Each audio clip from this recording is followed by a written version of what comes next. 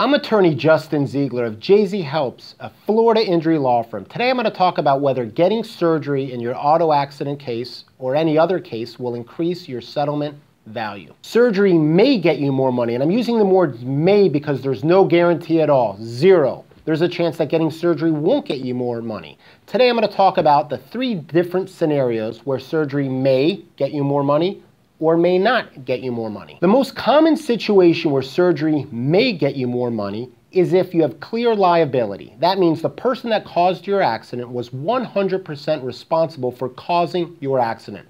The most common example of that is a rear-end car accident.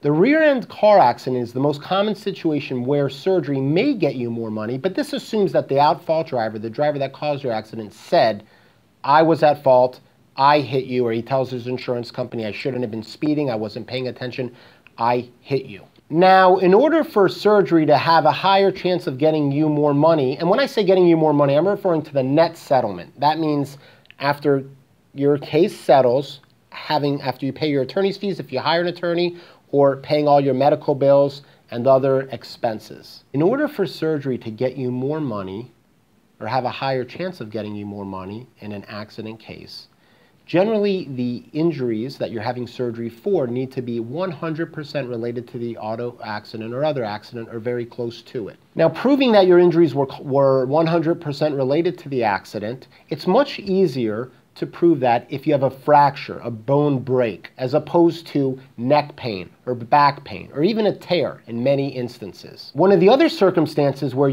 surgery may lead to a higher net settlement for you is if there is enough insurance to pay your claim. In Florida, in many car accidents, one of the major problems is drivers are very underinsured and often uninsured. That means they have no liability insurance that will pay for your injuries. I'm going to talk about an example of an actual case that I settled where surgery increased the amount of money that my client got in her pocket. Now, we'll call my client Maria, that's not her real name, and we'll call the truck driver who caused the accident Peter. Maria was driving straight and Peter hit her vehicle from behind. Now, Maria was diagnosed with a herniated disc in her lower back. Peter had $100,000 of insurance. Now, we sent that information to Liberty Mutual, who was the insurance company for Peter. And I said before that Florida juries typically, and when I say typically, I mean by going back and looking at past jury verdicts, have awarded in the past $25,000 to $50,000 for the pain and suffering component of a herniated disc. Now, Liberty Mutual's offer was $4,500. And this is before Maria had surgery. For purposes of this, Maria's medical bills were $5,000. She had $300 in lost wages, and we'll assign $30,000 to the pain and suffering component of her herniated disc. But I already said Liberty Mutual offered $4,500. And I arrived at that by just using the settlement formula of the settlement equals out-of-pocket medical bills plus lost wages that you weren't paid plus pain and suffering. Why did Liberty Mutual only offer $4,500 for Maria's injury, even though I said the value for pain and suffering component of a herniated disc is worth a lot more than $4,500 if you're looking at past Florida jury verdicts for herniated discs?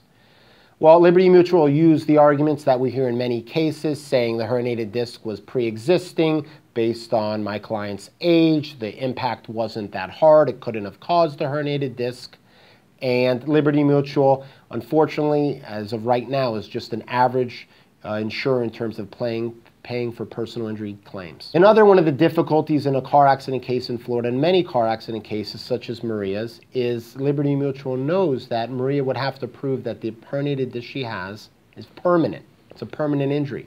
So she would need a doctor to say that, which the doctor in her case did say. And typically Liberty Mutual will hire a doctor who will likely say the herniated disc is not a permanent injury and it was not related to the accident. I didn't make a counteroffer to Liberty Mutual's offer of $4,500. We stuck at our $100,000 demand. That's because Maria was still getting medical treatment. When then a doctor recommended surgery, that Maria have surgery to her lower back. At this point, Liberty Mutual still did not increase their offer of $4,500. They wanted me to come off my demand and lower our demand. I said no. But once Maria went through with the lower back surgery, it's called a percutaneous discectomy. It's actually about lower back surgery that juries usually award lower pain and suffering amounts than let's say like a lower back fusion or something like that. But Liberty Mutual nevertheless paid the $100,000 limits.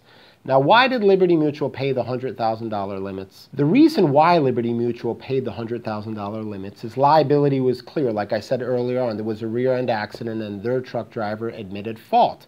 It wasn't too difficult to prove that Maria's injury was either caused or related to the accident because the impact was actually decent, although insurance companies like to argue otherwise sometimes. Now, in this case, the $100,000 that Liberty Mutual paid was enough to cover the additional costs that having surgery cost to Maria. So in this case, Maria's net settlement, again, after paying me her attorney's fees, after paying her medical bills, it paid to have surgery. In not every case are you going to get more money just because you had surgery. For example, if we take the same case that we just took, and let's say Peter, instead of having $100,000 of bodily injury liability insurance, only had $10,000 or even $25,000. In that case, Maria may not have benefited by having surgery because even though Liberty Mutual would have paid the $10,000 or $25,000, her medical bills due to having surgery, because surgery is expensive, would have gone up a lot and her settlement would have been much smaller, so the medical bills would have eaten a lot of the settlement money. So Maria may actually not have benefited if Peter had limited insurance. Now, just don't take my word for it that surgery historically increases the value of a personal injury claim. Zurich Insurance, who's one of the largest insurance companies in the world and in the United States, actually did a study, and one of the things that they said was surgery is one of the biggest reasons that affects their claim cost, the amount of money that they pay out. So I think you get the point. All things equal, and there's no guarantee at all that you'll get a penny for your case, but all things equal, surgery increases the settlement value of a case. That means if you take 100 cases with no surgery, where someone else caused someone's injury, and 100 cases with surgery, the 100 cases with surgery will typically be worth more.